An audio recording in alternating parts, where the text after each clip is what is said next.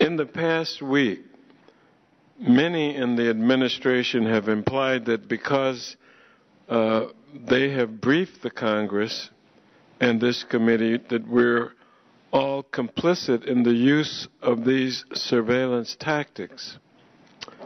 Can you acknowledge here this morning that your briefing, me and my staff, does not constitute our assent or agreement to these programs?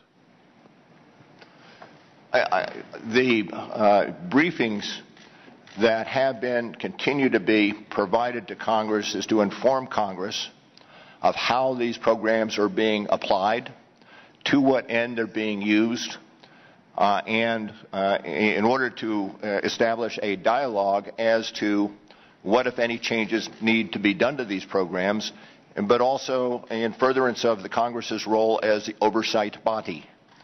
And consequently, I don't think we look at the briefings as a form of agreement in any way, shape, or form, but look at the briefings as our obligation to inform Congress as to what is happening. So if Congress wishes to take steps to change the particular statute and the applicability of a particular statute, then Congress takes the steps to do that. The public's understanding of this program is that the government collects these records. Let's take the Verizon system. And they collect the records of every person in the United States and retains them for some period of time, and then queries a massive database when it has a specific concern about one of us, any one of us. Is that understanding accurate? Within broad parameters, yes. But let me make 2 points if I could. The first, the particular database is of metadata, has no content whatsoever. We have no authority to get content. What the statute, we believe, and the FISA court has allowed, is the accumulation of metadata. That is the fact of a telephone call, the numbers called, and the time and length of those calls. And there are cases where that has been instrumental in identifying individuals who sought to harm our country. Yes, I know that the content isn't kept, but to have that information of who called whom, the length of time, probably where the parties were, do we need, does that serve any real purpose? I mean, is that, this puts everybody in the United States of America subject to this kind of content. We have a feeling, at least some of us, that it's not necessary, nor does it serve a legitimate legal protective service. Would you indulge me, because I want to go back to what occurred in 9/11, and which has some bearing on this.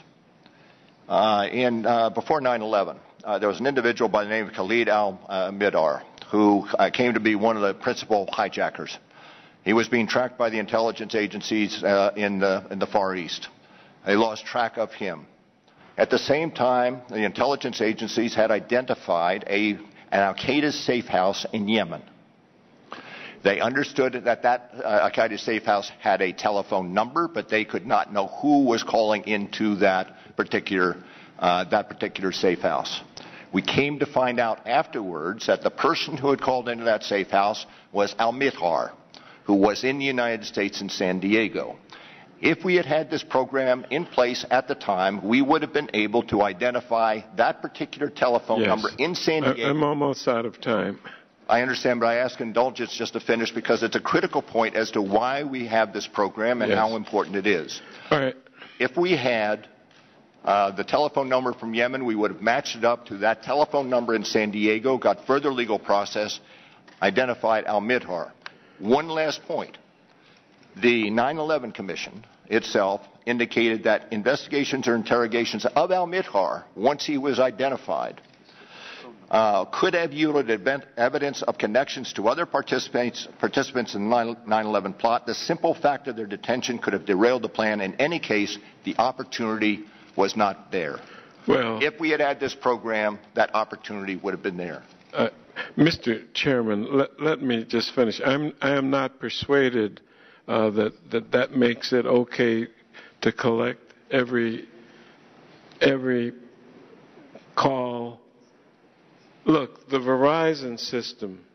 How can the government collect information on all of the Verizon system if the statute limits the government to those records that are relevant? If they're relevant, that relevant under your interpretation means that anything and everything goes, and that's what you did in the example that you just gave me.